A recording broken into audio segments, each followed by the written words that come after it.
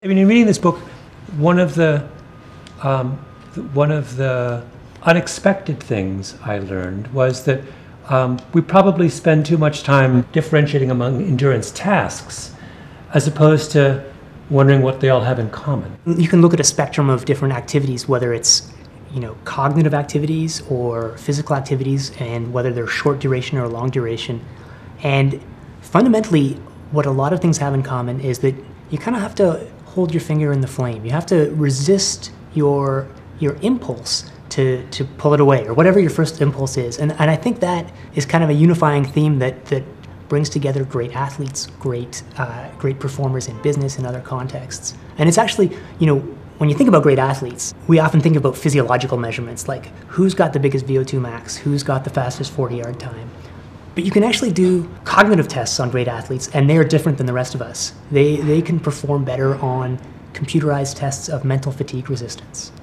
I thought of that when I was listening to a podcast, the Lance Armstrong podcast, Forward, and he had on a number of his former riding mates, several of his teammates from the glory years, and they were all talking, they were sort of reminiscing about what it was like to be on the Tour de France.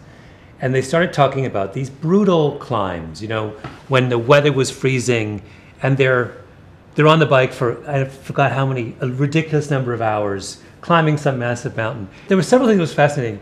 The first fascinating thing was how much they clearly enjoyed not just the memory, but they enjoyed the experience of suffering in that way. And then they segued into this wonderful conversation about all of them now had children.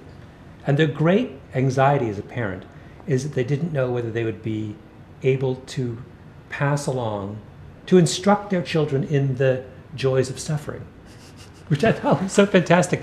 But it's sort of what you're getting at, right? That there's something quite unique about the mindset of these endurance heroes.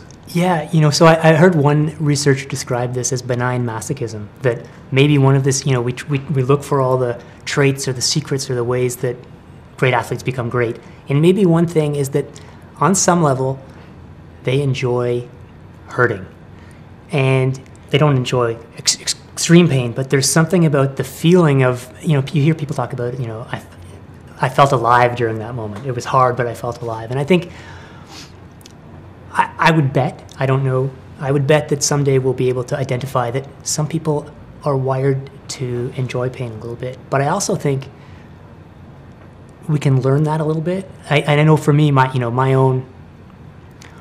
I share a little bit of that anxiety about how do I teach my kids that it's okay to be uncomfortable, that it can be a glorious thing to be uncomfortable. It's like, well, okay, look back, Alex, as a 12-year-old where you're like, oh, I love to suffer, I'm a Spartan, stoic, yada, yada, yada. No, I was an ordinary kid, and through a combination of circumstance and opportunity, I got into running, and I didn't love running. Initially, I loved the idea that you could stop running. That's like the best part about it. And it was only, over time that I learned to acquire a taste for it. So I think, and I bet the same is true for these cyclists, that, they probably didn't like pain. They probably weren't 6-year-olds saying, please let me stick my finger in the socket again. I just love to hurt. Mm-hmm. But it's an acquired taste. Well, a couple of questions out of that. So my first assumption, one of the reasons that I would have had before I read your book, would be the difference between a truly elite endurance athlete or performer of any kind and me, is that they can achieve at levels without pain that I can't. In other words, that if I compare myself to the greatest distance runner in the world, they're so fit that they can run near a world record time and not actually suffer the way I suffer. But what you're saying is something different, that not only are they better physiologically, but they also suffer but are fine with it. Yeah, this is one of the great debates, right? Like, Haile Gebrselassie ran a marathon in 2 hours. Joe Schmo ran a marathon in 4 hours. Doesn't that mean Joe Schmo is twice as tough as Haile Gebrselassie because he was out there for twice as long pushing his limits? And, there's lots of rabbit holes you can go down in that debate. But, look, there's no doubt that the greatest athletes have physical abilities that allow them to do things with ease that the rest of us can't. But I think an undersold part of that equation is, they either have learned to or are able to or have trained themselves to deal with pain. And I think Anyone who's trained for a sport for a long period of time ends up understanding that, yeah, their body has gotten bigger, stronger, tougher, whatever. But they've also learned to go into that zone of discomfort and learned the difference between a warning sign and a stop sign. They've learned that if you're breathing hard or if your legs are feeling heavy, that doesn't mean you're out of oxygen, you're about to die. It just means, this isn't sustainable indefinitely, but you can ignore it. So I do think the great athletes, they learn to tolerate. They don't necessarily feel pain differently than the rest of us, but they frame it differently. It's information, and as a result, they can stay in that pain cave for longer. Now, how good of an understanding do we have of that process? So you've suggested that some part of it might be a learned adaptation. I'm assuming some part of that might also be just a straight up innate difference. Can we say with confidence that the act of continuously and over a long period of time testing the outer limits of your thresholds can raise your threshold for pain? Yeah, this is relatively recent stuff. There's a study that goes back to the 80s, early 80s, with swimmers, elite swimmers in Scotland, where they tested pain sensitivity. It's actually pretty brutal. You put a blood pressure cuff around your arm, and you have to squeeze a contraction every second until you can't take it anymore. So it's really pushed to the limits, and it gets very painful.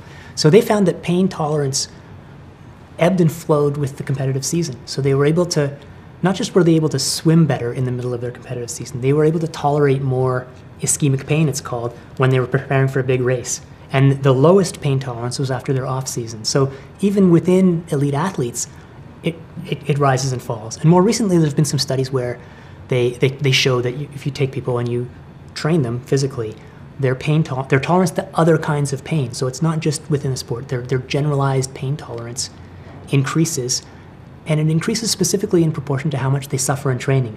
You can do different kinds of training that are more or less uncomfortable but achieve the same physical changes, but if you're uncomfortable, you learn to tolerate pain.